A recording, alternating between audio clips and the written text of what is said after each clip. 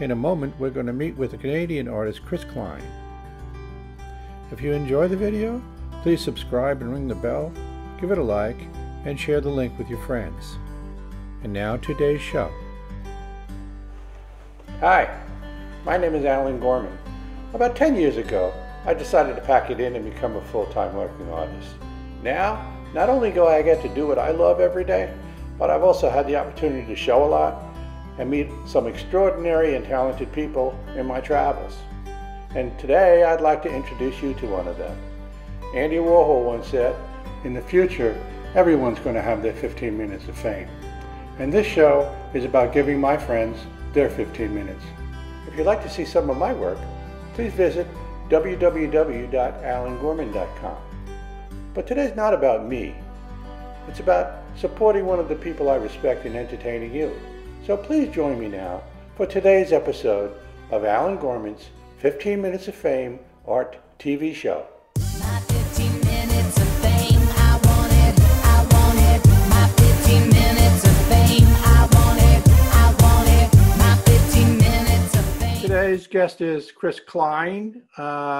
Chris and I met when I co-curated a show at the Nicole Longnecker Gallery in Houston, Texas, and I invited Chris to be in it. It was called Industrialism in the 21st Century. And for some reason, I have no idea why, we kind of hit it off and become friends. We're friends, right, Chris? I guess so, yeah. Yeah. Oh, okay. So, this is Chris Klein. Chris, we're going to have an interview today. You were born outside of London? Yes, a North London suburb called Borehamwood. And you told me that it was near a movie studio? There is the Elstree Film Studios, which is quite a famous studios, yeah. The original 3 Star Wars were made there, the Indiana Jones. What I'm getting at is, how did you get into this business of making art? All my siblings were quite artistic. They all taught me a little about drawing. Drawing was my thing until I was a teenager. I had my first show when I was 17 and sold a painting, which was a fantastic feeling. It was just a show in the city hall, the local city hall, and my dad helped me because he painted as well. Mm-hmm. He wasn't that great an artist. He was just a hobby painter, but he helped to have the show with me to boost my confidence. So what was the painting of that you sold? It was a landscape, just quite a minimal, misty scene on a beach. Very foggy. I love fog. You don't have to put much into it, and it gives it lots of atmosphere. You just see gentle waves lapping over the sand. My parents didn't give me lots of encouragement for art. They always would say, you need to get a proper job. So I worked for a long time in management and in the motor trade, as we say in England, the automobile industry. So I was doing that for many years. Always painting as a hobby, having quite a few small shows that I organised myself. And that was all landscape stuff? Mainly landscapes, and in the motor trade, I've got more and more contacts in the racing side. Even my neighbour where I worked was an old racing driver, and he used to race with people like Fangio and Sterling Moss. So it was interesting, and I got to know a Le Mans driver, and so I started to paint cars, and I used to get the team to sign the cars from me. All photorealist. So were your landscapes kind of realistic too? Yes, I like more the loose abstract look as well, but although I try that, I always end up drifting back to realism. I guess it's just comes naturally to me. So, well, even the ones that I saw that were in the Nicole Longnecker show have a kind of a abstract compositional flavor to them. I do like that. I take loads of photos in the salvage yards, and when I start looking through the photos, I can see something going on in the corner, and I like to crop very tight to get a nice composition that looks good. It doesn't have to be recognizable for what it is. It's Right. like an abstract feel to it. Yeah, I think we're similar that way because you know I agree. my paintings aren't about the subject matter. I don't really That's care. why I love your work so much. It's very similar. Yeah. So early on, I understand that you did work at the movie studio. You got a job there. A friend of mine worked in the film studios at Pinewood, which is kind of very famous. Pinewood? Yes. Oh, well, that's everybody's heard of that. So, okay, yeah. So he was, I think, a stagehand, and he used to encourage me, saying he would try to put my name out there. And he got me an interview with quite a famous and successful head scenic painter who worked on some of the Bond films. I'm trying to think of his name. I should have prepared this. But he got me an interview, so I went to Pinewood, and at that time, him and his team were painting a film called Beyond Rangoon. So I met him on the set, and it was exciting for me because I saw paintings, realist landscape paintings, 50 to 100 feet across with a team of people painting them. And I'd never really thought of that before, but I thought, wow, I'd love to be a part of something like that. Well, you can't use a little tiny brush with that, right? No, you can't. You use brooms and mops. And yeah, I took some of my small paintings in this size of realist paintings, and he thought they were fantastic. And he said he'll be able to find me some work on his next film, which was a Bond film, but he never called me. I didn't have his phone number. You know, these people are hard to track down. You can't just walk into the film studios because of security. So I started to try to track him down and see if there's a way of contacting him.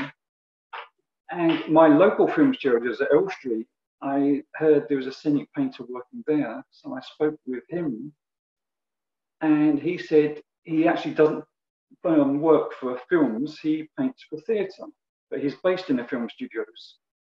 But he said he's very busy. Maybe in a few weeks I should contact him and he'll come and meet up with me. But then I felt a hesitation because he was about to put the phone down. And he said, "Are you local?" I said, "Yes." So he said, "Do you want to pop straight over and bring me some work and show me what you're able to do?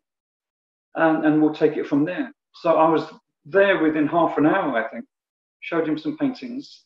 And he said, "I wanted to see if you were a good, competent person to draw, because I need someone for drawing at the moment." So I was working with him the next day on a theatre show for the Royal Opera House called The Merry Widow, designed by Richard Hudson, which is a very famous designer from England. And this show was going out on national television. Do they work like a traditional realist, where they project the image and draw it out?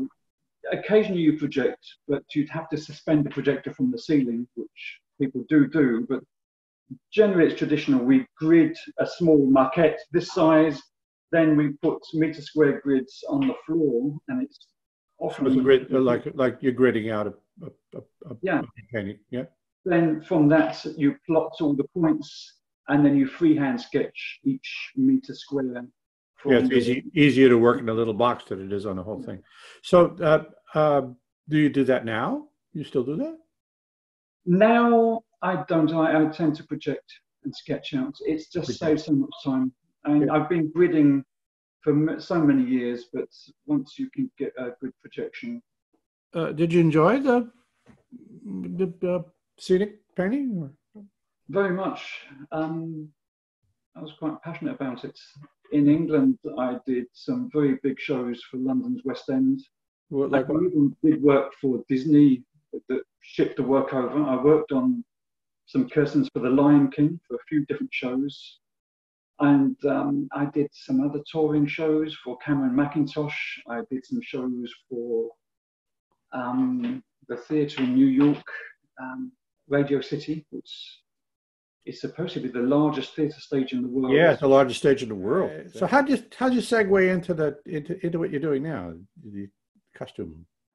I married a lady from Montreal, and she had 2 children. So we were deciding whether she would live with me in England or I would come to live in Canada. But they weren't very competent, the 2 girls, in English at that time. They were French speakers. So I decided I'm very flexible. I could come and live in Montreal. And the theatre is quite small in Montreal. So that was a bit disappointing. But there's a very big film industry. So as soon as I came over, I contacted a few people. And almost immediately I started painting backdrops for films, which I was pretty competent in doing. And then I worked my way in with some other set designers, head painters, and started to paint on the sets of some quite big Hollywood films. The last production I did was actually a TV pilot, which was a couple of years ago, which still hasn't gone out on television. But that was the last production I worked on for TV or film.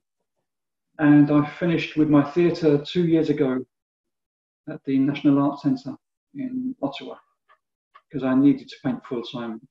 My career seemed to have exploded recently, and I just got represented by Bernaducci Gallery in New York, and he wanted to give me a solo show. I mean, would you say these costume paintings came from your gut? What inspired you to do them? It was when I was the head painter in Stratford in Ontario. Our paint shop, which was a beautiful paint shop, very large space, was right next door to the costume warehouse. And they're fortunate to have one of the largest costume warehouses in Canada. The costumes going back from Roman times to contemporary, there are thousands and thousands to have on 2 levels. So I started taking photographs of them. And when I'm at home looking at the photos, thinking, what can I do with these? I just thought I'd have to paint some of these.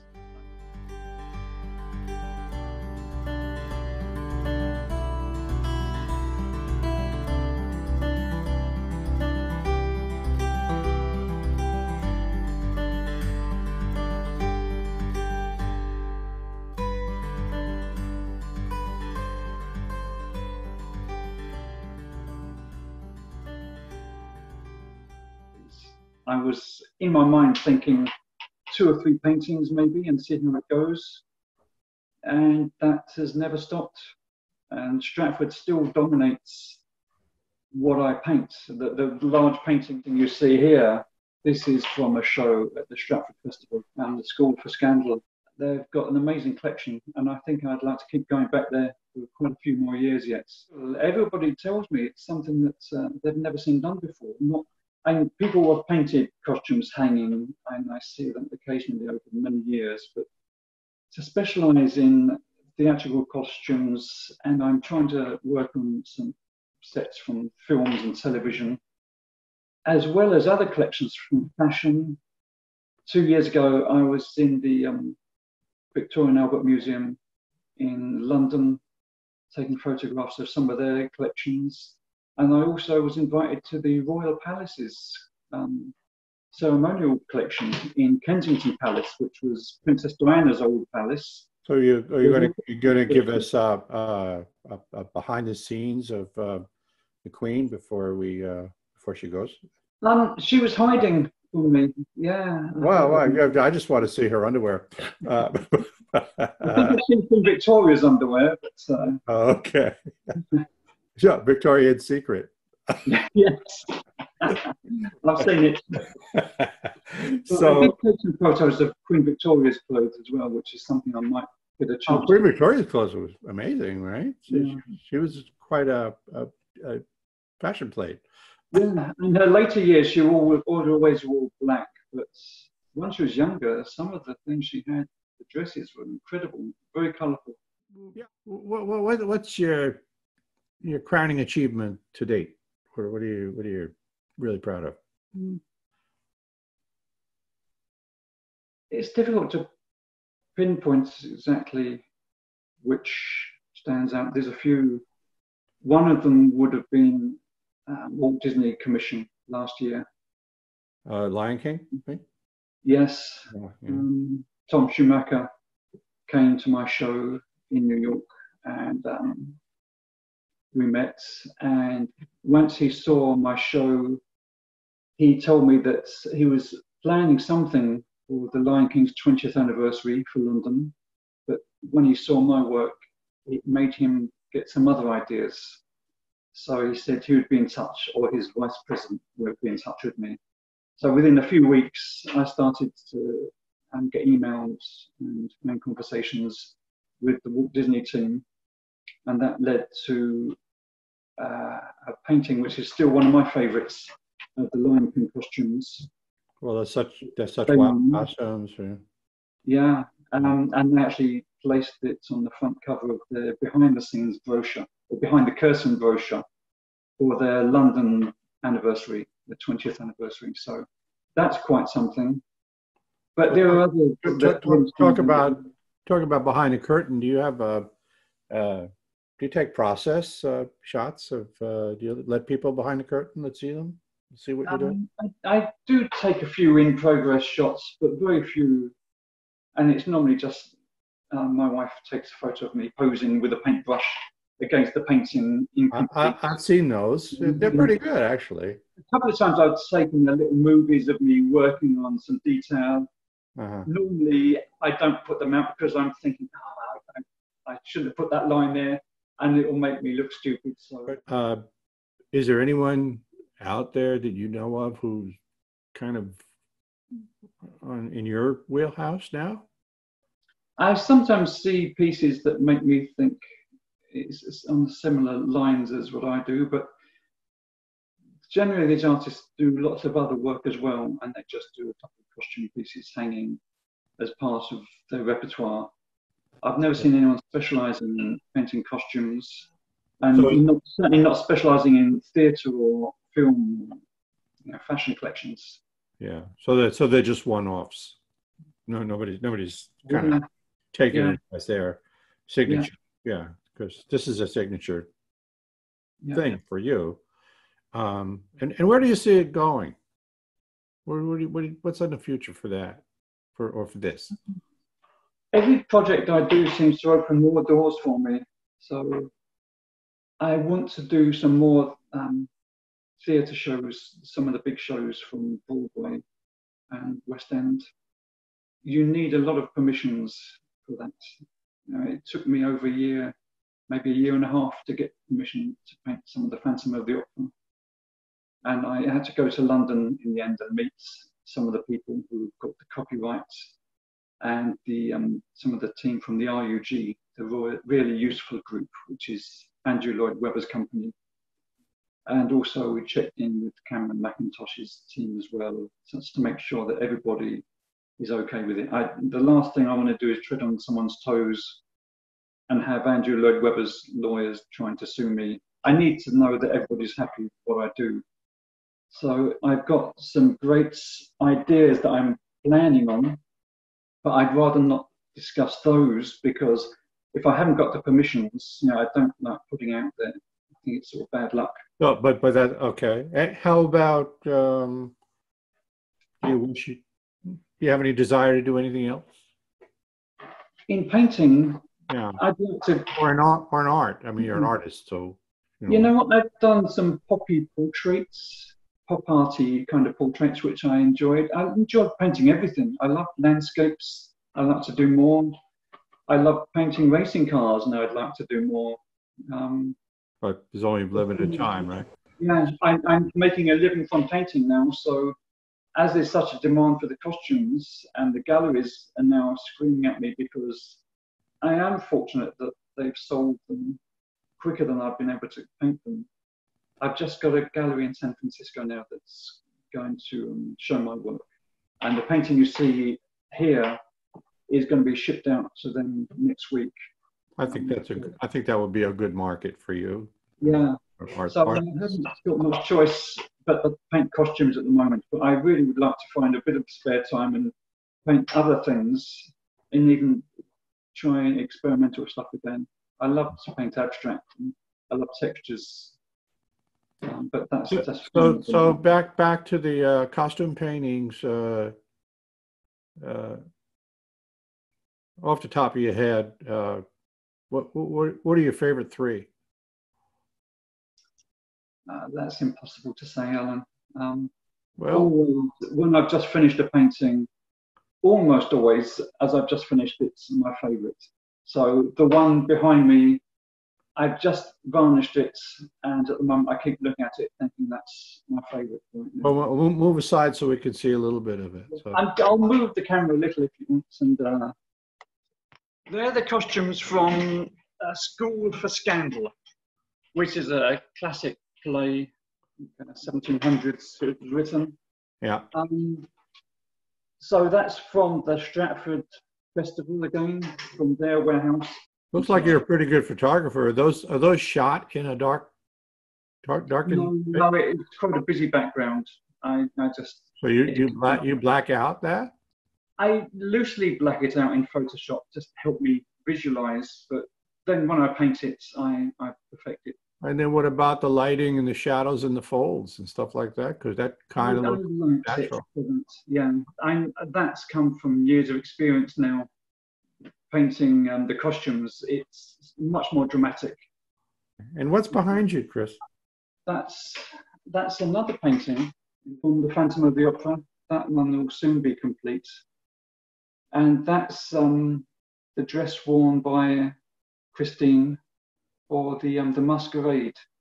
And there's actually two dresses there. But in the dressing room at the Her Majesty's Theatre in London, they've got the two ladies that played that part. Okay, so there's always two of everything. So I laid out both the dresses and took lots of photographs. So that's the two dresses, although you'd only ever see one person wearing it. Oh, so here's where you get to put in a little plug for yourself. Where can people see your work, and what do you got coming up, and what do you want people to know? And okay, so what are you giving away? You giving away any paintings? Not at the moment, no. I've got two shows opening. One has just opened in Ontario at the Agora Gallery in Stratford. She has a couple of my paintings, my costumes, and some of the salvage arts paintings. And she has one of my Phantom of the Opera paintings. And hopefully, at the beginning of August, the San Francisco Gallery will be opening. That's CK Contemporary. They have a brand new space, and they're going to have my masterpiece here, the large painting. I'll be shipping it next week. I'm just hoping with the COVID, there's delays in shipping, but I'm hoping that they'll have that at the beginning of August. And I've also got some work in Anthony Brunelli Fine Arts in Binghamton, that's in New York. They have several of my paintings, including a couple of my favorites that you can come and see. My website is chrisklein.com. And social media? Social media, I'm on Facebook, Instagram. If you just key in Chris Klein Art, you should be able to find me. And what do you think the next year is going to hold for you? There's a chance I might be doing a group show in Taiwan. I'm talking with the gallery, but I'm not sure if that's going to happen. I'm also talking with a film director about costumes of a very famous designer called Aiko Ishioka. And I'm talking with her widow as well because she passed on. But she won an Oscar for some films, Francis Ford Coppola's Dracula film. So I'm really trying to access some of her costumes and create a painting from it, which would be nice. And more than one I'd like. She did some amazing stuff. And also fashion. I'm talking with a couple of other fashion designers about painting some of their costumes. Well, have any museums acquired your work yet? Not yet, no. I was going to be in a museum show in Washington, D.C., but that was cancelled because of the virus. Right. So I did put out an online show. Also, I did get to one museum collection, although it's a private collection, but I think he's going to put it into a museum. At the moment, it's the largest private collection of costumes in the world. A very important collection. I did one painting initially of one of his costumes, which you actually own, Alan. So oh, right. And yeah, that's a costume. That was we thought it was folk costumes from Russia, but it turned out it was ready to wear from the 20s. Yes, a rich lady from St. Petersburg. Right. Actually, it's I love that painting. So one of my prized possessions. So okay. Well, thank you, Chris, for being on 15 Minutes of Fame, and I wish you a lifetime of fame. And thank you very much. And you too. Yeah. Well, I wish both of us a lifetime of fame. Congratulations on your before we die, it would be nice to know that somebody out there likes us. So. Thank you very much, and we'll cut this together and be seeing you soon. Thanks for watching today. I really hope you enjoyed today's episode. Please leave your comments and subscribe, and also sign up for my newsletter at www.allangormanart.com. This way you'll never miss another episode of Allan Gorman's 15 Minutes of Fame Art TV show.